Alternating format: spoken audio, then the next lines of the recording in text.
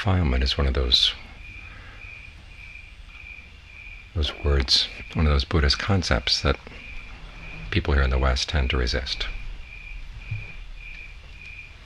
There's nothing defiled, there's nothing dirty about their minds, they'll say. And of course that's the defilements talking. The defilements have lots of ways of hiding themselves, covering themselves up, justifying themselves.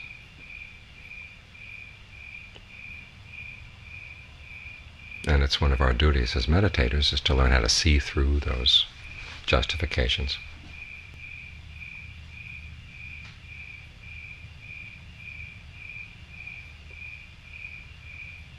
Otherwise, the meditation, the practice just becomes one more way of providing a tool for the defilements. So you've got to learn how to recognize them, you've got to learn how to deal with them.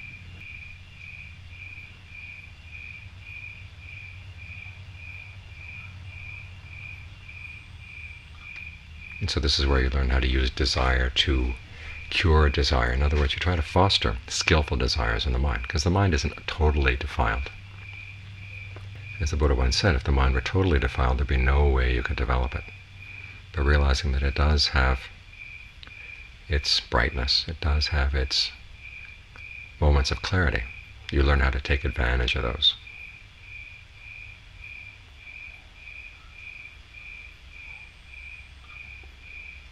So you can compare them with other states of mind. Try to develop a state of clarity in the mind so you have a point of comparison. Things are clear, things are calm. Learn to appreciate that, learn to develop it.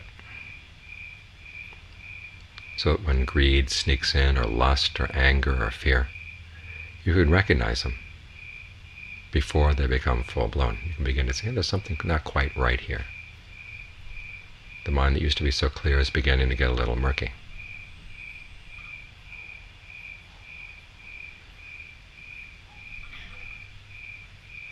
And try to regard the clear state of mind as normalcy in the mind. Upasika Gita talks a lot about this, getting the mind at a state of normalcy. And some people misunderstand it. They say, oh, well, she's talking about just your ordinary old state of mind. But she wants you to develop a different state of normalcy. The mind when it's clear, when it's not involved with greed, anger, and delusion, that's normalcy for her. When it's just observant, watching what's going on, when it can see cause and effect clearly, that's the state of normalcy you're trying to move toward. That's the state of equilibrium you're trying to establish. And learn to regard that as equilibrium in the mind. So when the mind goes back to its old ways, you begin to recognize that even though they're habitual, they're not normal. They don't have to be normal.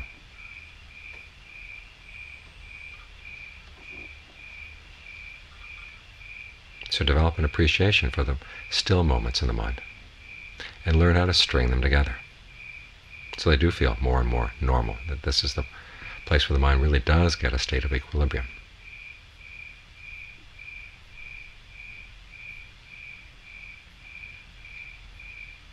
And then from that point of view, you can look at these other states of mind and realize that they really are defiled. They're like clouds over the sun. But they're not just clouds, they come with voices, they come with arguments. Every desire as it comes into the mind has its ways of justification, because after all, lots of different desires are thronging for your attention. And they have their ways of attracting your attention to them. And at the same time, they try to disguise the results of where these things are going to lead. And often we're in collusion with them.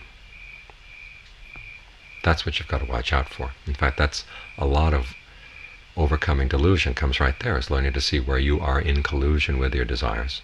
Learn to recognize that fact and then just drop that allegiance you have. We really are devoted to our greed. We really are devoted to our lust and anger, our fears.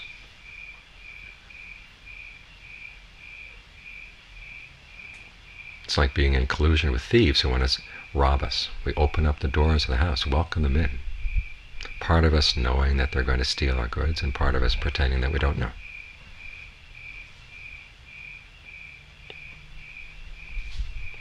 So you've got to look for the stages by which these attitudes sneak into the mind.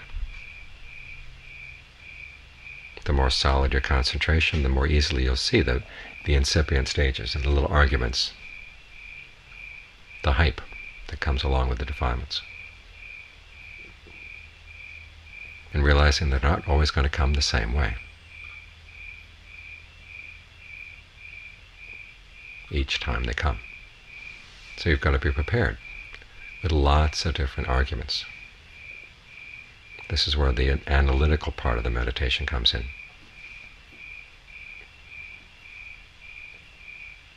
Say when lust comes in, sometimes you're focused on the object, sometimes you're focused just on the physical feeling of the lust,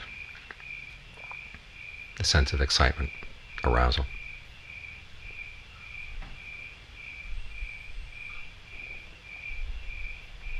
Many times it's a combination of all these factors, and what you've got to learn to do is to take them apart. One is look at the object, really look at the object, and not just with the eyes of lust, but look at it from other points of view as well. This is why we have that chant on the 32 parts of the body, to remind yourself that inside every human body there's all this stuff, all that blood and all these bodily fluids.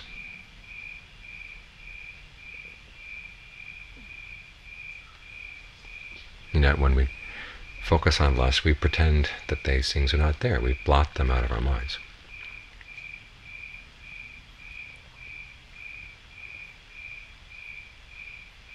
So learn to unblot them. To see that the object itself isn't really all that attractive. But that's just the first line of defense, because the object is not the problem. The problem is in the mind. The mind's willingness to deceive itself, to thinking that lust is a good thing, something you want to work toward, it's something you want to encourage.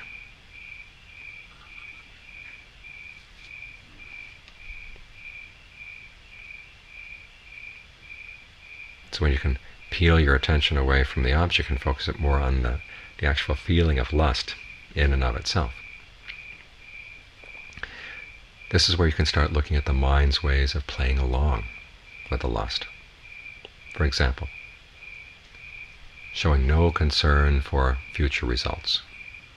Saying all I care about is what I can feel right now, or what I want to feel right now.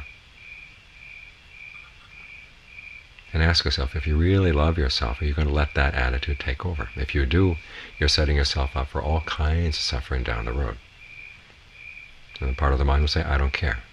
And you have to learn how not to identify with the I don't care attitude.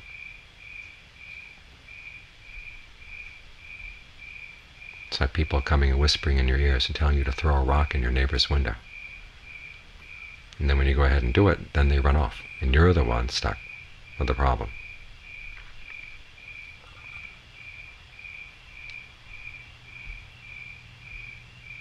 This is just one example. There are lots of different ways that we can justify going for lust or going for anger.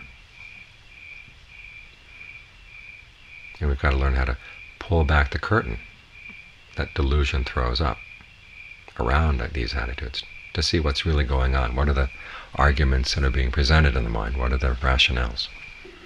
And to what extent can you really identify with them? Many times we identify with things simply because they come so quickly. We believe them because we can't examine them. They just flash through the mind.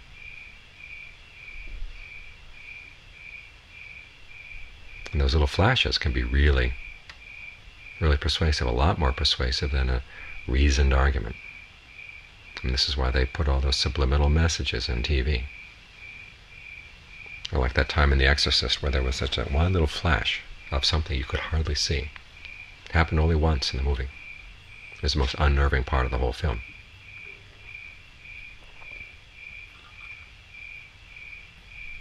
Because there's things you can barely see, you tend to embroider.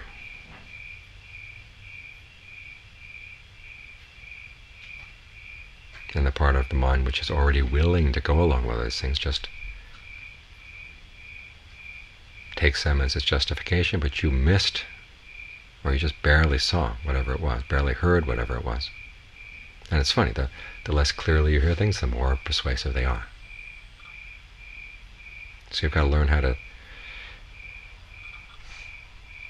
insist, okay, if we're going to go for something in the mind, we've got to have good reasons. I want to hear all your reasons. That's what you've got to tell the mind. And when you demand reasons, the mind will be quiet. Say, okay, if you're going to be quiet, then we're just going to sit here and meditate. Then you'll try to sneak around with something else. But you've got to hold your ground.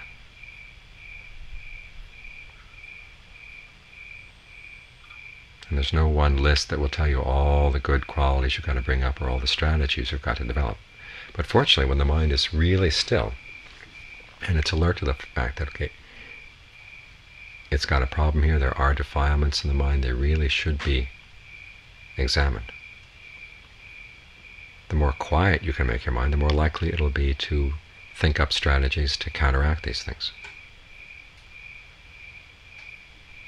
So you don't have to go around with lots of lists or lots of prearranged strategies, because the mind is really good at sneaking around things that are prearranged. But if you keep your mind still in the midst of all this movement in the mind, that stillness puts you in a position where you are more likely to see through a particular argument or to catch sight of little subliminal messages that the mind is sending itself. See them clearly for what they are, and provide the antidote that you need.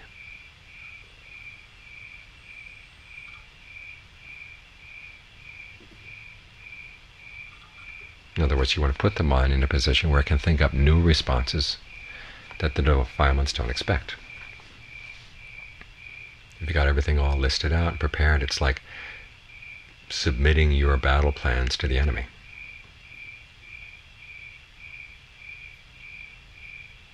After all, they have a few cards up their sleeve. You've got to have some cards up your sleeve as well.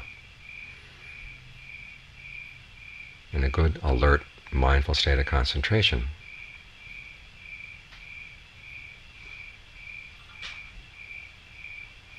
is the best source of all your strategies.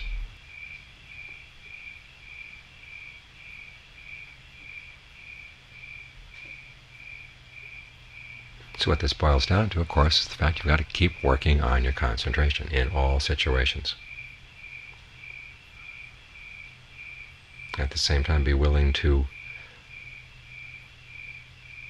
use that concentration in all situations as well. In other words, you don't just refuse to think, because a state of concentration that refuses to think is an easy target. Try to develop the kind of concentration that is willing to think up alternative strategies. Willing to think outside the box a bit.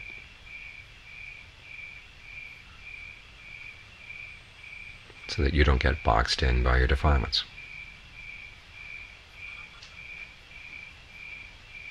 This is why the Buddha taught the Dharma, the practice, in clusters of qualities. There's no place where he said just one quality will take care of everything. Even when he talks about mindfulness as being the one quality that's always skillful, it has to be used in conjunction with other qualities.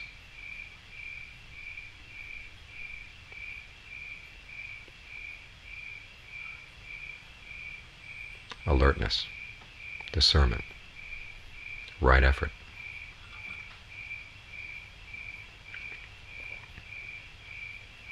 The concentration is the heart of the practice.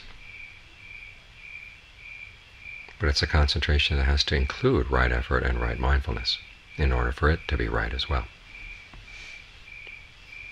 It has to include all the factors of the path.